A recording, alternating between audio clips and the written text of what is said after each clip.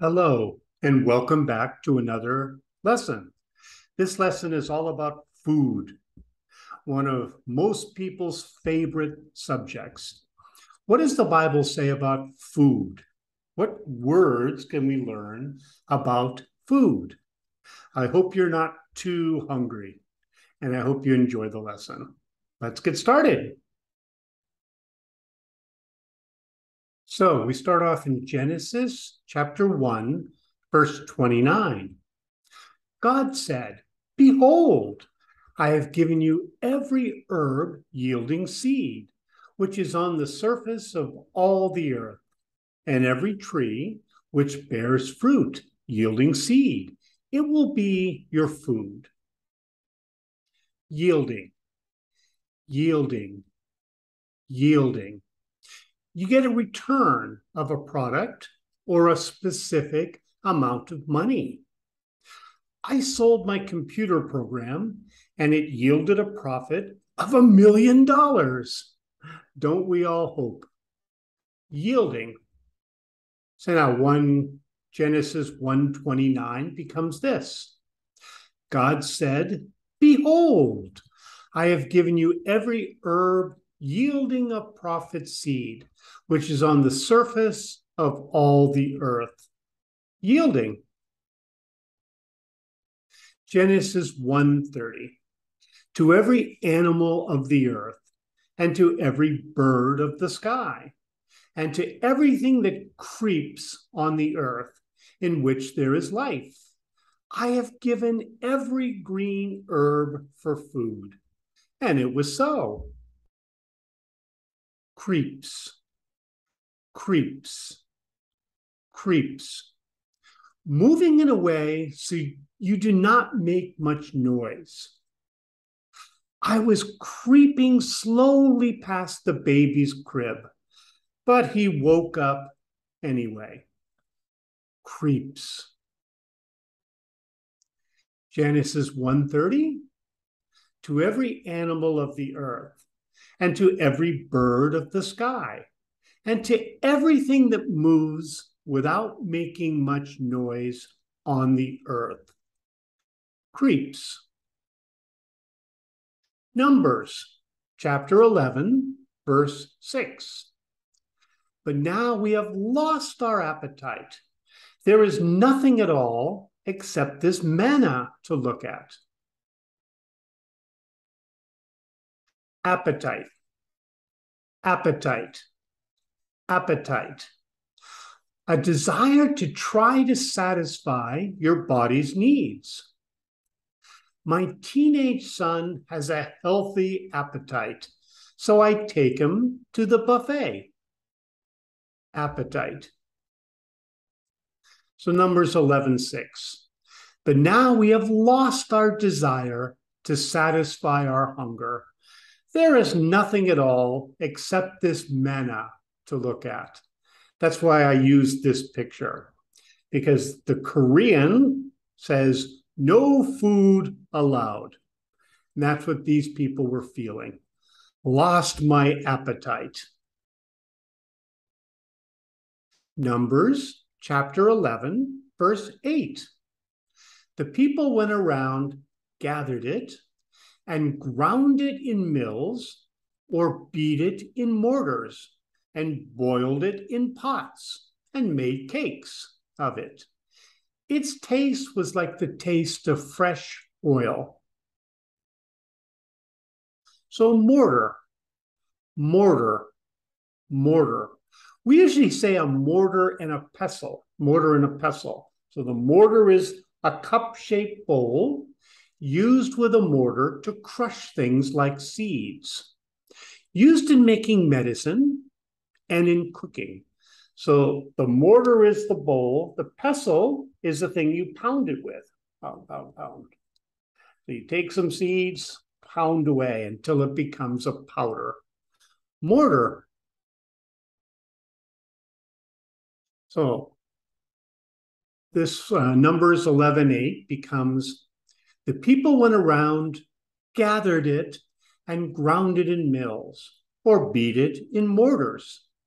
So the people went around, gathered it, and ground it in mills or beat it in cup-shaped bowls for crushing things. Mortar.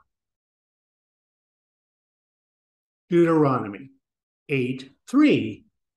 He humbled you, allowed you to be hungry, and fed you with manna, which you didn't know, neither did your fathers know, that he might teach you that man does not live by bread alone, but man lives by every word that proceeds out of Yahweh's mouth. Proceeds, proceeds, proceeds. Keep going with an action. Keep going. My mother told me to proceed with caution in a new relationship. Good advice.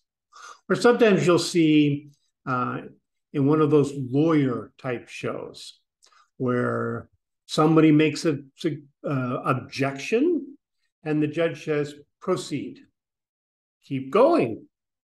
Keep on with the trial. Proceeds. So Deuteronomy 8, we'll just go with the last half, 3b. But man lives by every word that proceeds out of Yahweh's mouth. Or, but man lives by every word that keeps going out of Yahweh's mouth. Proceeds. Let's proceed with this lesson. Deuteronomy 8:7. For Yahweh your God brings you into a good land, a land of brooks of water, of springs, and underground water flowing into valleys and hills. So a brook, brook. A small stream, like we have it in this picture, right? So this is a small stream. It's behind me too. So a small stream, very pretty. Sometimes we call them babbling brook. The babbling brook make a soothing sound to relax by. So the babbling brook, as the water flows, very soothing. Brook. So Deuteronomy 8:7. For Yahweh your God brings you into a good land, a land of brooks of water. Becomes, for Yahweh your God brings you into a good land, a land of small streams of water, a brook. Now, we have sort of a visual now too. This is a nice restaurant I used to go to, kind of a seafood restaurant. So they actually served fish head soup. It's exactly the way it sounds. You get a head of a fish. I wanted to show that, but might be too scary. So this is a visual dictionary. Okay, we're just going to give you the words in English. You probably know what this is in your native country. So these are called cucumbers, cucumbers, cucumbers. So we slice these up and we usually have them in salads. So cucumbers. I like to have them in sandwiches too. They'll go great with meat and tomatoes and lettuce. Cucumbers. Then we have melons, melons, melons. I love melons. They're so sweet. Just make sure you take the seeds in the middle out and you scoop them up. We used to have them with ice cream. So you remove the seeds, you put ice cream in that middle hole, and now you have melons with ice cream. So melons. Leeks, leeks, leeks. So these are kind of like onions. They add just a little bit of flavor when you cook. So sometimes when I'll cook something, especially for a soup, leeks add that little bit of extra flavor. You cut them up, little pieces, add them to soup. Leeks. So now we have onions, onions, onions. We also have garlic, garlic, garlic. So both add flavor when you're cooking. So here we have a red onion and we have a white onion. So I was always told if you want to not cry when working with onions, just dip them in water. Take all the outside of the onion off while it's in water. Also, garlic, the little chunks you get, comes off in these little chunks shaped like that. So those are called cloves, right? So cloves of garlic, and they add a lot of flavor, right? So onions, garlic. So now we have from Numbers chapter 11, verse 7. The manna was like coriander seed, and it looked like bdellium. So this is what coriander seed looks like. This is a spice made from the dried seed of the coriander plant. It has citrus flavor that is spicy. I've never had coriander seed. So if you have, let me know. What is it like? And it says their coriander seed looked like bdellium. And I believe bdellium was black. So I'm not sure. Maybe it was a different kind of coriander seed. If you know, let me know. So Deuteronomy 8:8. This says, a land of wheat, barley, vines, fig trees, and pomegranates, a land of olive trees and honey. So this picture doesn't have all of those, but it is a lot of food to take in. So here we have wheat, wheat, wheat. So they use wheat in one of my favorite foods, cereal, right? So we used to have cereal called Wheat Chex, right? Certain kind, little squares, looks like this wheat. So Wheat Chex. So I love cereal made of wheat. This is a cereal grain. Then we have barley, barley, barley. So this is, again, could be a cereal grain, but they use it for making soups and other things. Sure, you might recognize it from the way you cook. How do you use barley? Barley. Then we have fig trees, fig trees, fig trees. So those are what figs look like hanging on their vines. So fig trees. So I'm sure the figs they had in the Bible were different. So these are what modern day figs look like. Never tried a fig? Not sure if I would like it. Do you like figs? Pomegranates, pomegranates, pomegranates. And this is what a pomegranate looks like. I believe you take off the outer skin. Not sure how you eat this. I've seen this in Korea on the breakfast buffet, where they have different kinds of fruits. So I've seen them in Korea. Not sure if they're native to Korea, and I'm not sure what they would taste like. Didn't have the it didn't have the calmness to try it. Next time I will. So pomegranates, olive trees, olive trees, olive trees. So this is one kind of olive, the way it looks. Some people like eating olives directly. I love olive oil. It's very healthy. I cook everything in olive oil because it's supposed to be very, very healthy. and I like the taste. So you might want to think, how do you use olive oil? Olive trees, honey, honey, honey. Most people know this is made from bees, right?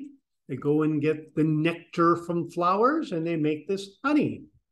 I like this in my tea in the mornings. So honey in my tea. It's very good in iced tea. You know, you start off with the hot water, add the honey, mix it up, add the tea bags, let it sit. So honey, very sweet and nice. Honey.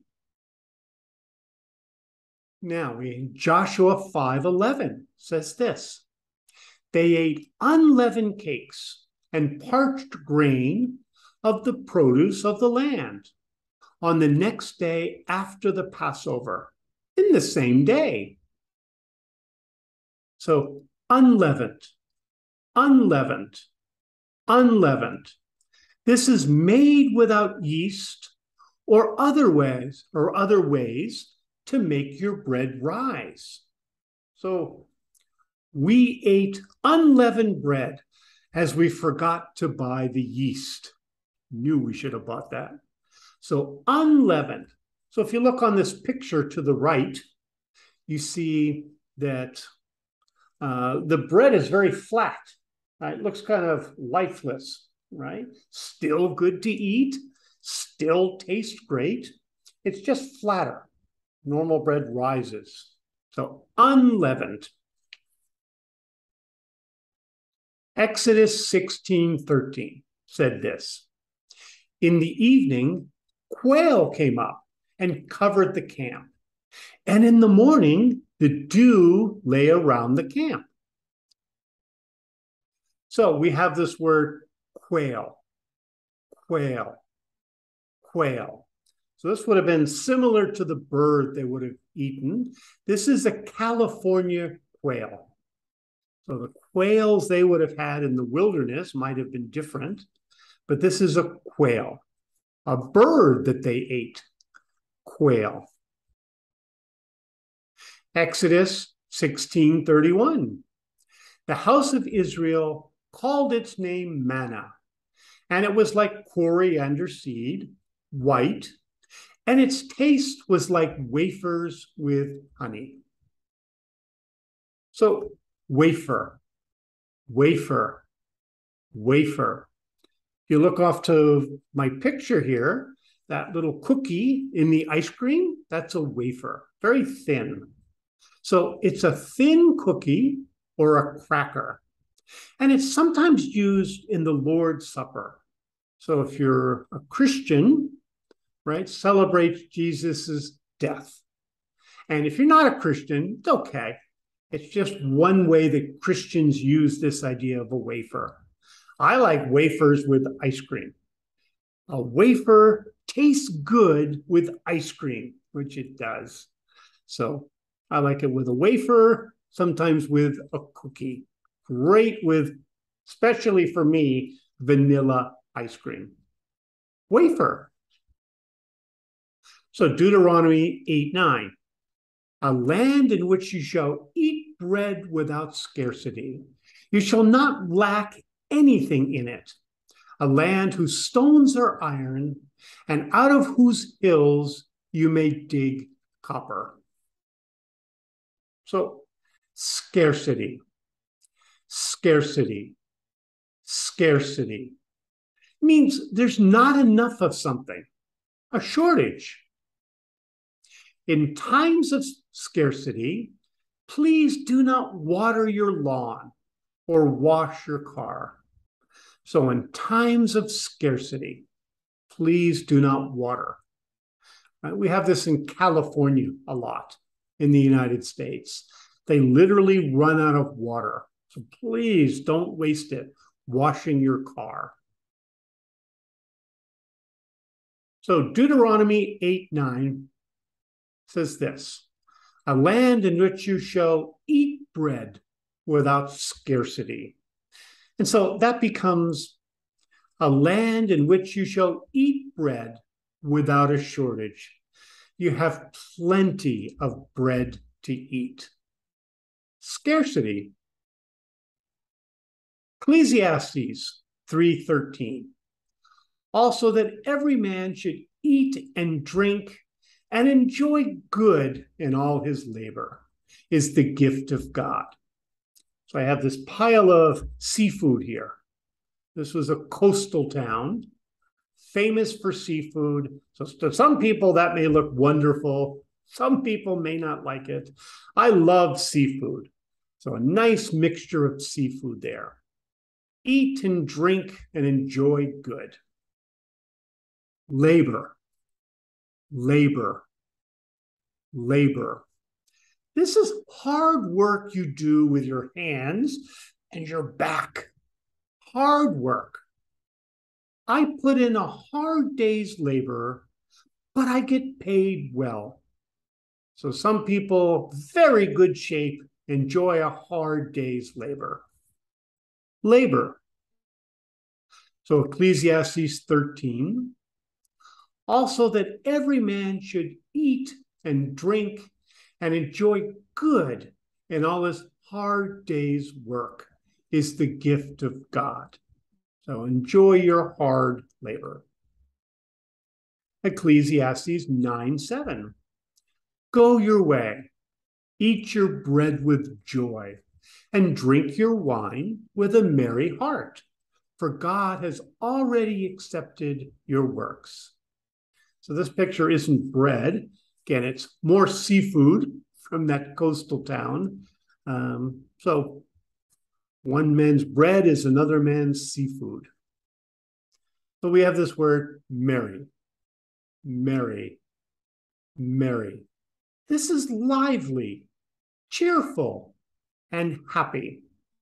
So if you ever see the Lord of the Rings movies, one of the characters' name was Merry. And that's where this comes from. He's lively, cheerful, and happy. It's actually a really nice name, right? Just a happy young man. You can hear Merry Christmas everywhere during the Christmas season. At least in America, that's what we say. We say, Merry Christmas, Merry Christmas. So cheerful, happy Christmas. In England, I think they just say Happy Christmas. So means the same thing, though. Merry Christmas, Happy Christmas. So Ecclesiastes 9:7. Go your way, eat your bread with joy, and drink your wine with a merry heart. We could word it this way. Go your way, eat your bread with joy, and drink your wine with a cheerful and happy heart. Wonderful word, merry. Song of Solomon, chapter 5, verse 1b, the second half. Friends, eat. Friends, drink. Yes, drink abundantly, beloved. Abundantly, abundantly, abundantly. There is plenty and in large amounts. The food here is terrible, but it is in abundant amounts. Comes from an old joke. The food's terrible, but at least they have large amounts. Abundant, abundantly. So Song of Solomon 5:1b. Friends, eat. Friends, drink. Yes, drink abundantly, beloved. Friends, eat. Friends, drink. Yes, drink in large amounts, beloved. So enjoy abundant food and abundant drink. Abundant. All right. Isaiah says this. Why do you spend money for that which is not bread, and your labor for that which doesn't satisfy? Listen diligently to me and eat that which is good, and let your soul delight itself in richness.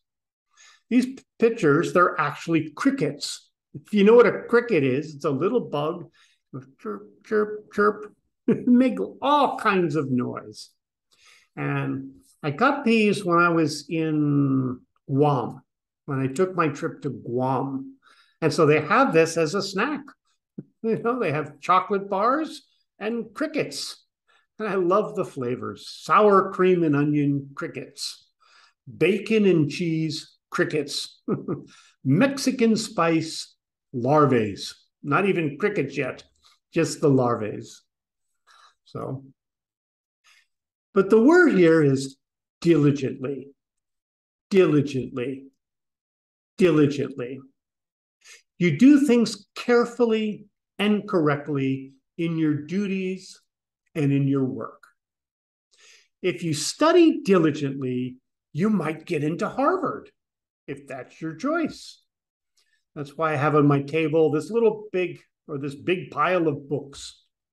If you read a lot, maybe you'll get into a good college, get into a good job, or at least just learn a lot diligently. So Isaiah 55, listen diligently to me and eat that which is good, becomes listen carefully to me and eat that which is good. If you want to eat crickets, fine, if that's what you enjoy. But eat that which is good for you.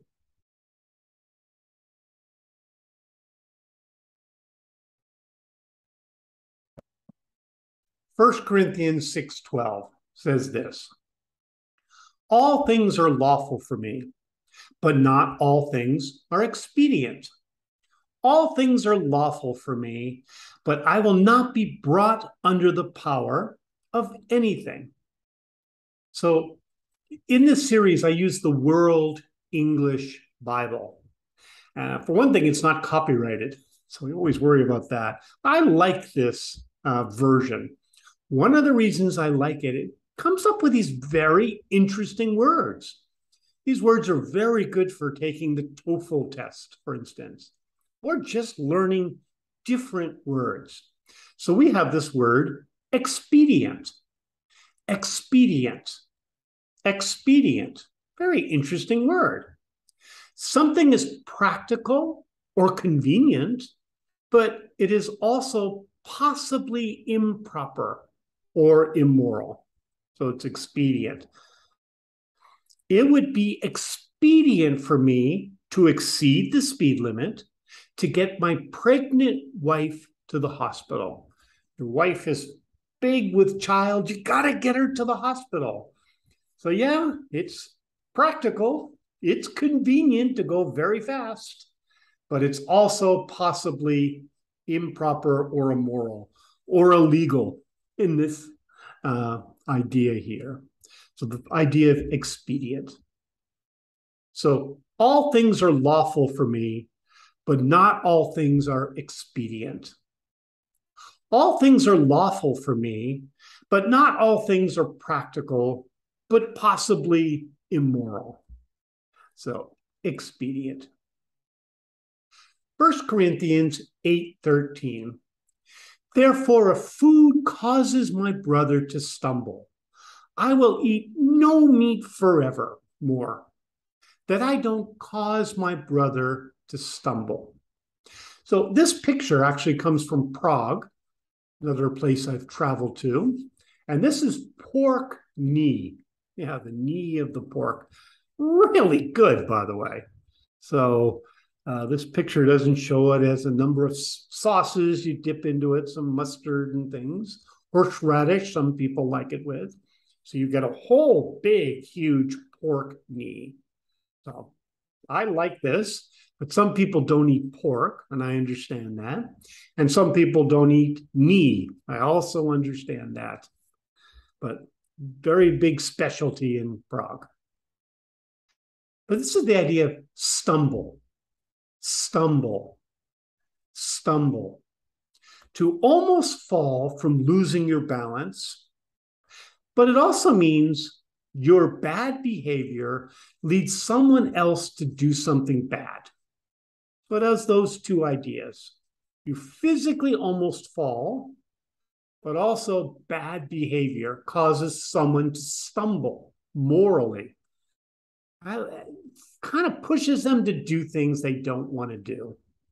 So bad friends can cause a good kid to stumble and join them, right? So he starts smoking cigarettes or drinking beer because bad friends can cause you to stumble, right? So be careful who you hang around with. So this becomes, therefore a food causes my brother to stumble, right? I will eat no meat forevermore, that I don't cause my brother to stumble. So therefore a food causes my brother to do something bad. I will eat no meat forevermore, that I don't cause my brother to do something bad. So always look out for your brother. Don't cause them to stumble. Exodus 16:8. Moses said, now Yahweh will give you meat to eat in the evening, and in the morning bread to satisfy you. This is another kind of famous meal in Asia. So I leave you to figure out what that is. Satisfy, satisfy, satisfy. You get what you want, need, or desire. So I was satisfied with my meal and left the waitress a big tip. Satisfied. Got what I wanted. So Exodus 16:8b. And in the morning, bread to satisfy you. Or, and in the morning, bread to give you what you want. Satisfy. Exodus 16:20. Notwithstanding, they didn't listen to Moses, but some of them left of it until the morning. So it bred worms and became foul, and Moses was angry with them. Foul, foul, foul. It smells or tastes terrible. Ugh. I left the milk in the refrigerator for a year and it tasted foul. I'm sure it would after a year. So foul. But some of them left of it until the morning, so it bred worms and became foul. This becomes. But some of them left of it until the morning, so it bred worms and became terrible to eat. Foul. So there's Exodus 16:20 again. Just a quick note. This is a very typical restaurant in Korea and in parts of Asia. And the idea is you sit on the floor. And so for some of you, that might seem very strange, as it is to me. But that table is only, this high. You have to sit on the floor. No chairs, not even pads usually, sometimes pads. So this is the way they eat food, sometimes in Korea. And they're perfectly comfortable with that. So speaking of food, this is the way they eat their food. Very interesting. So there we have it. All kinds of food. I'm sure we're all going to rush right out to have lunch or dinner. So we learn many different kinds of just words for food. Very important in general talking in English to learn food words, but also some things about how to work with food and restaurants and things like that. So I hope you learn things you can actually use. So enjoy all about food, and I'll see you in the next lesson. Enjoy your lunch, enjoy your dinner. See you later. Bye.